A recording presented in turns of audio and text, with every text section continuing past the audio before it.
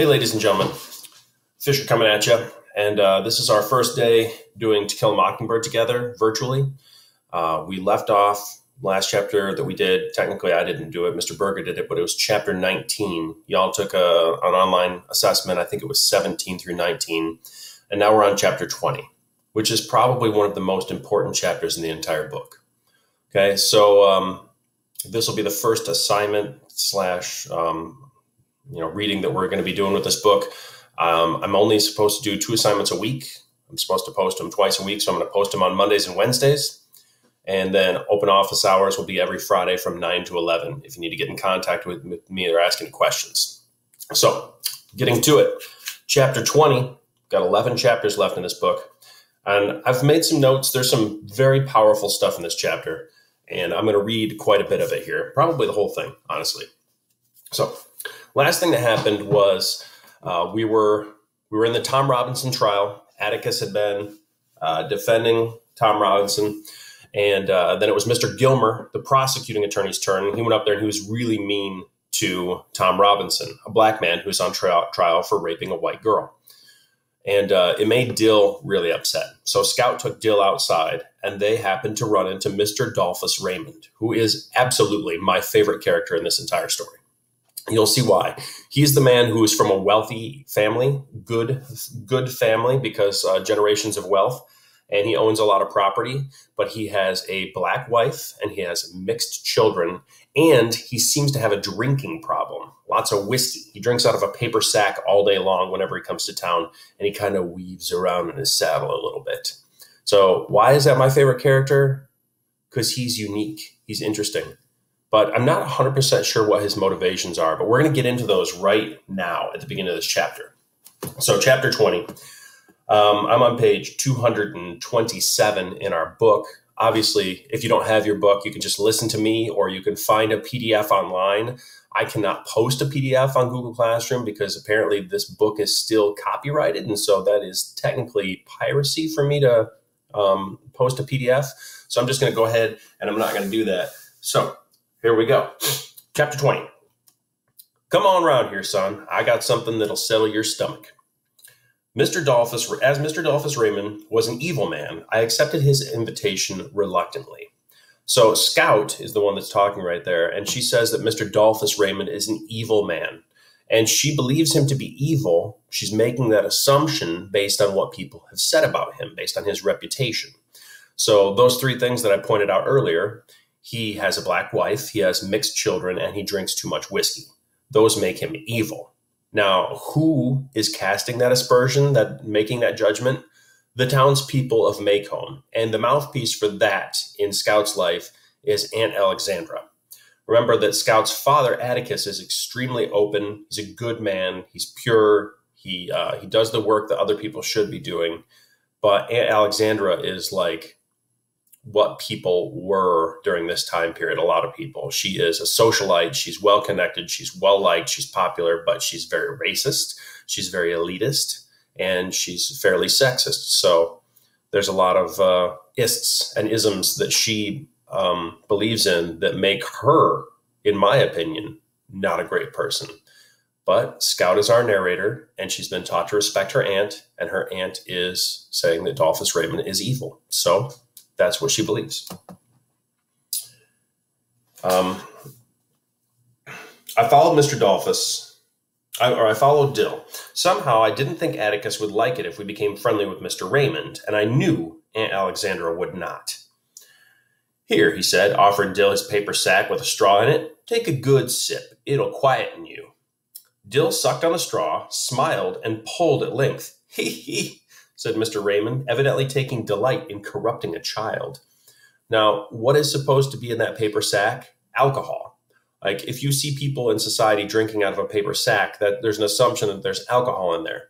This is a paper sack with a straw in it, and he offers it to a child, Dill, and Dill takes a little sip, and whatever's in there, he enjoys it a lot. So he takes a good, strong pull of it. Speaking of which, it's important to stay hydrated during these troubling times, which is why, once again, drink LaCroix, tangerine flavor. It's the best. That quietens me. Okay. Dill, you watch out now, I warned. Dill released the straw and grinned. Scout, it's nothing more than Coca-Cola. Mr. Raymond sat up against the tree trunk. He'd been lying on the grass. You little folks won't tell on me now, will you? It'd ruin my reputation if you did. So he has a reputation for drinking whiskey, and he's not drinking whiskey. He's actually drinking Coca-Cola out of that bag. This is strange. You mean all you drink out of that sack's Coca-Cola? Just plain Coca-Cola? Yes, ma'am, said Mr. Raymond. I liked his smell. It was of leather and horses and cottonseed. He wore the only English riding boots I'd ever seen. That's all I drink most of the time. Then you're just pretending you're half. I beg your pardon, sir. I caught myself. I didn't mean to be. Mr. Raymond chuckled, not at all offended. I tried to frame a discreet question. Why do you do like you do? Whoa. Oh, you mean why do I pretend? Well, it's very simple, he said. Some folks don't like the way I live. Now, I could say to hell with them. I don't care what they think. I do say I don't care what they think, right enough, but I don't say to hell with them. You see? Dill and I said, no, sir. I try to give them a reason, you see. It helps folks if they can latch onto a reason. When I come to town, which is seldom, if I weave a little and drink out of a sack, folks will say, oh, Dolphus Raymond's in the clutches of whiskey. That's why he won't change his ways. He can't help himself. That's why he lives the way he does. Well, that ain't honest, Mr. Raymond. Making yourself out badder than you are already. It ain't honest, but it's mighty helpful to folks. Secretly, Miss Finch, I'm not much of a drinker. But you see, they could never understand that I live like I do because that's the way I want to live. So I'm going to stop right there. There's going to be more at the end that I'm going to read here, but this is one of the reasons that I like Dolphus Raymond so much. He is a uniquely interesting character. Now, he chooses to live his life the way he wants to live. He fell in love with a black woman. He has mixed-race children, and he is completely okay with that. He's a very confident man, and I like that about him. Now, the thing that's weird about him is that he tries to give people a reason to dislike him. Now, if it were me, or maybe you agree, maybe you don't here, I tend to stand up for what I believe in. I stand up to people and I tell them what my thoughts are and my feelings are. And I'm okay with people having their own opinions, much as Mr. Dolphus Raymond is, but he covers up the truth about himself to make people feel more comfortable with him. And I don't necessarily care if people feel more comfortable with me. So he's a good character. He's got a good heart and a good soul. But it's interesting that he's willing to sacrifice his own comfort for the comfort of other people. And I don't know if I don't think I'm that type of person. Although in some aspects of life, we all have to be that kind of person. All right. Now, there's some conversation in here on page 229 about instincts and gut feelings and how as you get older, you start to become more used to some of the societal indiscretions like treating people who are different from you differently or looking down on certain people or feeling like, say, the poor people deserve to be poor because they don't work hard enough and some other things like that. And you still probably possibly feel in your heart of hearts that that's not 100% true. Like if you really take a deep dive into your soul, you know that people who are working 2 and 3 jobs just to get by, it's not their fault they're poor. Poverty is a sickness. It's a cage. Once you're in it, it's almost impossible to get out. And people who are not in poverty have had some luck or have worked hard or are, privileged or what have you. But just because you're a good person and you're rich or wealthy or whatever, doesn't make all poor people bad or lazy or not good people. Those sweeping stereotypes like that, they're never true. There are no absolutes in life. Everything is in the gray area. There's no black, there's no white, everything's gray. Okay? So we're going to move on. Sonny, get out of here. Sorry, my cat's trying to get in the video. Sonny, go away. I'm trying to work. Man. If I was at school, I'd have students distracting me. Now I got cats distracting me. Trashy cats too. Okay. So I'm going to fast forward here to page 230. And Atticus does something that's really out of character for him. He says they're back in the courtroom, okay? Dill's feeling better. He had some Coca-Cola, which during that time period, I think has cocaine in it. So I guess that would calm his nerves a little bit, maybe. But Scout and Dill go back in. Their seats are still there. They're sitting there with Jem. And Mr. Gilmer's done speaking. And it's now Atticus's turn to do his final thoughts or his final briefing on the trial. And Atticus paused, and then he said something, or he did something that he doesn't ordinarily do. He unhitched his watch and the chain and placed them on the table, saying, "With the court's permission." Judge Taylor nodded, and then Atticus did something I had never seen him do before, or since, in public or in private. He unbuttoned his vest, unbuttoned his collar, loosened his tie, and took off his coat. He never loosened a scrap of clothing until he undressed at bedtime. And to Jem and me, this was the equivalent of seeing him standing before us stark naked. We exchanged horrified glances. So Atticus is a very proper man. He's always wearing his shirt and tie, even at home. He's got a three-piece suit on. He's got a watch chain. He never takes any of it off except for when he sleeps. And he does that at night in his own bedroom, nobody else around. Okay? So we talked earlier in the year about the three masks that people have. We have the public mask, the private mask. The public one we show to everybody, like our school mask. Our private mask we show to our friends. And then there's our private, our personal mask that we never show to anybody else, our deepest secrets. And Atticus keeps a lot in that third mask. But we know that his masks are all very positive, but he keeps a lot to himself. And right now, he's going to stop being the authority figure that's speaking down to people and trying to educate them and make them understand what they should already know. And he's going to just talk with people. He's going to speak with the people in the jury like they are people standing on the corner just having a conversation. So he takes off all the clothes that they wouldn't normally be wearing, puts a thumb in his belt, and he just says this: "Gentlemen, I shall be brief, but I would like to use my remaining time with you to remind you that this case is not a difficult one.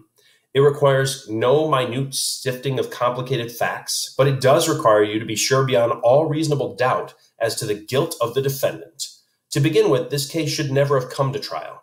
This case is as simple as black and white." And he doesn't mean extreme ends here. He means literally black people and white people. Okay? Sonny, I swear if you don't get off my desk, I'm going to throw you out of this room right in front of this whole class. Okay, sorry, I had to tough talk my cat for a minute. He is giving me the evil eye. This quarantine, man, I tell you, I think most pets are happy to have their families home, but cats, get off of my desk. Cats are getting fed up. They're rebelling. I think he might be plotting against me. You want to look at, can you see him? Just sitting there staring me down. It's a real struggle. Okay, back to the lesson. If I suddenly have to stop, I will hit the pause button, and then Sonny will disappear, and he will never be mentioned again. Not like disappear like, mafia style disappear, but he'll just be out of the room in that door back there. So, you hear that, buddy? Stay off my desk. Leave me alone. Gosh. Okay, back to this story. So, Atticus is doing the closing argument. He's talking to the jurors, and he's saying, this should never have been a case. There's no evidence. Nothing happened, and we all know it. The person who beat Nayella beat her with a hand that Tom Robinson doesn't even have. This is literally impossible. And to find somebody guilty of capital murder, you have to be positive that they did it, beyond all shadows of doubt. There can be no doubt in your mind that they are guilty. And there's literally no possibility that Tom Robinson was at all guilty. So he's saying, this is not possible, and you must find him innocent. Okay, so I'm gonna hit a couple of his actual words here during the speech. What was the evidence of her offense? Oh, I'm sorry. She was white and she tempted a Negro. She did something that in our society is unspeakable. she kissed a black man. Not an old uncle, but a strong young Negro man. No code mattered to her before she broke it, but it came crashing down on her afterwards. Her father saw it, and the defendant has testified as to his remarks. What did her father do? We don't know, but there's circumstantial evidence to indicate that Mael Ewell was beaten savagely by someone who led exclusively with his left. We do know in part what Mr. Ewell did. He did what any God-fearing, persevering, respectable white man would do under the circumstances. He swore out a warrant, no doubt signing it with his left hand. And Tom Robinson now sits before you, having taken the oath with the only good hand he possesses, his right hand. And so a quiet, respectable, humble Negro who had the unmitigated temerity to feel sorry for a white woman has had to put his word against two white people's. I need not remind you of their appearance and conduct on the stand. You saw them for yourselves. The witnesses for the state, with the exception of the sheriff of Macomb County, have presented themselves to you, gentlemen, to this court in a cynical confidence that their testimony will not be doubted, confident that you, gentlemen, would go along with them on the assumption, the evil assumption, that all Negroes lie, that all Negroes are basically immoral beings, and that all Negroes are not to be trusted around our women. An assumption one associates with minds of their caliber. In other words, only stupid people believe that kind of crap, is what he's saying, but he says it so much more eloquently than I do. Which, gentlemen, we know in itself is a lie, as black as Tom Robinson's skin. A lie I do not have to point out to you. You know the truth, and the truth is this. Some Negroes lie. Some Negroes are immoral. Some Negro men are not to be trusted around women, but black or white. But this is a truth that applies to the human race and to no particular race of men. There's not a person in this courtroom who has never told a lie, who has never done an immoral thing. And there is no man living who has never looked upon a woman without desire. Atticus paused and took out his handkerchief. Then he took off his glasses and wiped them, and we saw another first. He had never seemed to sweat. He was one of those men whose faces never perspired, but now it was shining tan. One more thing, gentlemen, before I quit. Thomas Jefferson once said that all men are created equal, a phrase that the Yankees and the distaff side of the executive branch in Washington are fond of hurling at us. There's a tendency in this year of grace, 1935, for certain people to use this phrase out of context to satisfy all conditions. The most ridiculous example I can think of is that the people who run public education promote the stupid and idle along with the industrious, because all men are created equal. Educators will gravely tell you the child left behind suffers terrible feelings of inferiority. We know all men are not created equal in the sense some people would have us believe. Some people are smarter than others. Some people have more opportunity because they're born with it. Some men make more money than others. Some ladies make better cakes than others. Some people are born gifted and beyond the normal scope of most men. But there is one way in this country in which all men are created equal. There's one human institution that makes a pauper the equal of a Rockefeller, the stupid man the equal of Einstein, and the ignorant man the equal of any college president. That institution, gentlemen, is a court. It can be the Supreme Court of the United States or the humblest JP court in the land, or this honorable court in which you serve. Our courts have their faults, as do many human institutions. But in this country, our courts are the greatest levelers. In our courts, all men are truly created as equals. I'm no idealist to believe firmly in the integrity of our courts and in the jury system. That is no ideal to me. It is a living, working reality. Gentlemen, a court is no better than each man of you sitting before me on the jury. A court is only as sound as the jury, and the jury is only as sound as the men that make it up. I am confident that you, gentlemen, will review without passion the evidence you have heard, come to a decision, and restore this defendant to his family. In the name of God, do your duty. Atticus's voice had dropped. As he turned away from the jury, he said something that I did not catch. He said it more to himself than the court. I punched Jem and said, "What'd he say?" "In the name of God, believe me." I think that's what he said. Dill suddenly reached over and tugged at Jem. "Look yonder." He followed his finger with a sinking heart. Calpurnia was making her way up the middle aisle, walking straight towards Atticus. and that is page 234, and that's where this chapter stops. Chapter 20, it's about assumptions, it's about reputations, it's about stereotypes, it's about equality and what equality actually should mean. Because in our society, we say that all men are created equal, and I use men as a non-gendered term here. All of humanity is equal. We use that in all sorts of court documents, in the founding documents of our country, right? Freedom of speech, freedom of right to bear arms, freedom of press, all of those things are so important to us. And in those documents, we say all men are created equal. My question to you and your assignment, that'll be this week's only assignment because we're starting school on Wednesday, and I'm only posting 1 or 2 assignments per week, Mondays and Wednesdays. My assignment is to read this chapter, if you haven't done so already, or listen to this video again, and decide, what does equality mean to you? And does our country actually, literally, really, honestly, truthfully treat everyone equally? If so, how? And if not, why? That's a powerful question. I really want you to think about that. This goes along with all of my other self-reflection activities. I don't want you to believe something because I say it. I don't want you to believe something because your parents say it. I don't want you to believe something because you heard it or read it or saw it or whatever. I want you to believe something because you truly believe it in your heart of hearts. If you find something you think you believe, I want you to research it. I want you to think about it. I want you to reflect on it. And once you've done all of those things, then I want you to take that to heart.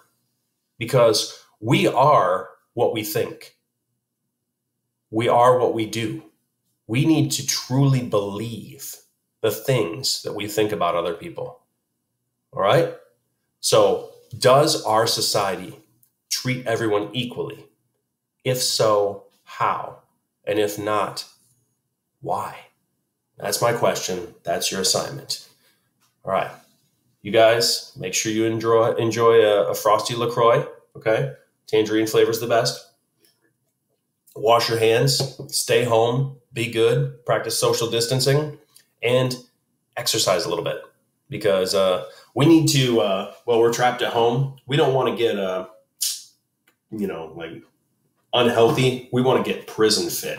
Maybe do some push-ups. I don't know, lift a bed, whatever you got to do to work out. So that's all I got for you today, friends. This is the longest video I've ever posted, I think, 23 minutes. I'm going to shut up now.